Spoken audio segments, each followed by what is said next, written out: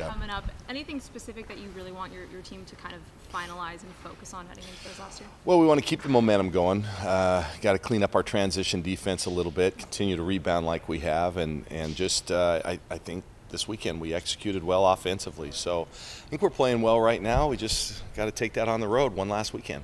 You guys have talked about going to the NCAA tournament as your goal pretty much the entire season, Yep. continuing to just inch forward. Do you guys kind of start to see that this really could be a reality? Well, sure, I hope so. Yeah, I think we obviously still need to do some more work. And these 2 games this weekend are a great opportunity. But yeah, I think it's okay to talk about our goals and what we're striving for. And now I think our players are really believing because it really is within their grasp. You've had to, build your resume week after week after week. Does it feel like any more of a must-win type vibe now, or have you felt like maybe under that kind of tournament pressure for a few weeks now? I think we realized over the last few weeks that we had something bigger that we were playing for, and we've not that we didn't take the games before any more seriously or less seriously, but I think our players are really focused. They're dialed in. They know what we're playing for. It's something tangible that they see ahead of them, and so yeah. But I think everybody at this time of year is up their focus just a little bit more because whether you're playing out the string, so to speak, you're playing for pride, position in any kind of tournament. I think everybody ups their game just a little bit late.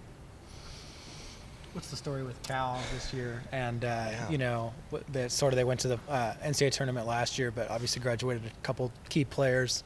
What do they got going for them?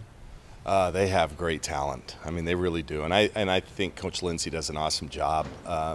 Sometimes it's just not clicking like it can, but they have the potential to turn it at any moment. I mean, they truly do have blue chip basketball players, and so we can't let them get going at all, because once they get that machine going and those players start really playing well, they're going to be tough to stop. You guys held Christine and Igwe pretty far back last time you guys played them. Do you think you'll anticipate some kind of change in terms of their strategy to get her more involved? Yeah, and she had a big weekend. Boy, she had 30-something at Colorado on Sunday. So they're obviously finding ways to get her the basketball. She's everybody's focus when they play Cal. So and she's still putting up numbers, which is, I think, a testament to her greatness, but obviously how they're playing her. So. Yeah, we'll do a little bit of what we did well, and then try to correct some of the things we didn't do so well on our last time. How close is Jacinta to getting back to form? I think she's there. She's shown some good moments. I think sometimes we put a little pressure on her to offensively. It's just not her game. I liken her, especially since she's an Australian. We kind of liken her to Andrew Bogut. He's not really an offensive guy on a great offensive team, but what we need from her is consistency on the defensive end and on the boards. And if she can be a presence down there, I think anything she gives us on the offensive end is a bonus. So we just got to get her back to being confident at the defensive end. She said that she doesn't really like to score. I mean, how unusual is that, and how does that work well with Jillian and just the combo of the two? Well, there are only so many touches and baskets to go around for inside players, but that's kind of unique. You don't hear that somebody doesn't like to score very often, and that's okay to have that attitude. You need all kinds make a team. Not everybody can be the scorer. So, like I said, if she can just give us a defensive presence against the tall players in our conference, then we're getting out of her what we need. How much do you think it helps you guys to have a strong traveling partner like Oregon State?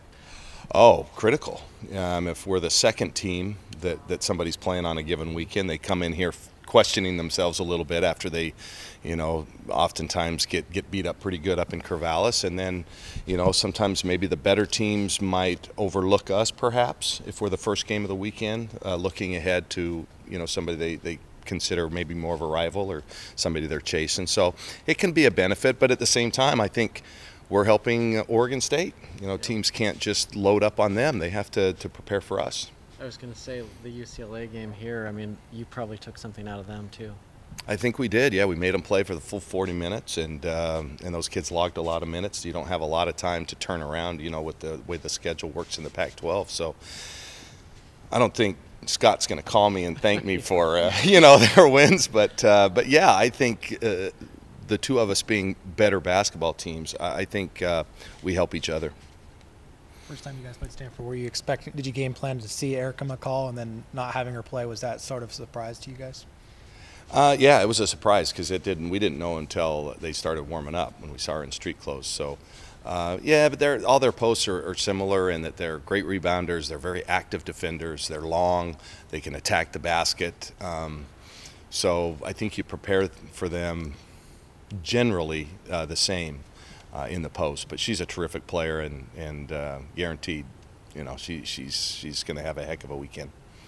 With the way Maite's been playing the past couple weeks, do you think teams are starting to form a little different game plan around her, trying to, you know, pay a little more extra attention to her? I think so, but I think that's happened over the last month or so. I think which is a testament to how good she really is. I don't think maybe outside of Kelsey Plum at Washington, I don't think there's a better player in the pick and roll game than Maite. And as long as we can set good screens, and as long as one of those screeners is Jillian, you know, Maite's going to have some looks off there. But she's been so aggressive. She's really looking to score. I mean, she's a pass-first point guard. That's her nature. But I think here in the last month or so, she's really looking to score a lot more and attack the basket for herself. So it's made her doubly tough to guard. Okay, you guys. Thanks, Kelly.